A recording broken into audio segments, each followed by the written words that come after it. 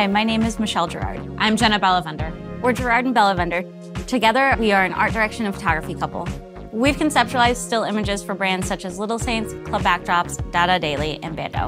In addition, our personal projects like Sunday Cinema, Scenes from Quarantine, and The Artist Diet have been published internationally in print and online. The purpose of our work is to fulfill our own creativity, to always have fun and make images that excite or amuse us.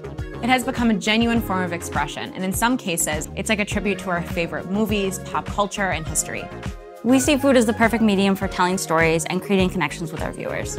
Our overall style is maximalist, but always purposeful. Nothing in our images is there by accident. In this Domestika course, you'll explore with us the entire creative process of conceptualizing a nostalgic still life that deeply resonates with your audiences. For the final project, you'll create a carefully composed food photo with a nostalgic feel. First, you'll learn how to generate original ideas and explore them through research. Once you have a narrative statement, you'll visualize it in a mood board and a shoot plan.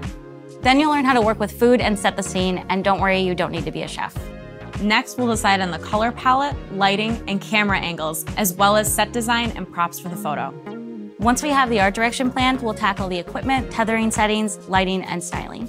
We'll also have fun playing with the materials and concepts on the spot.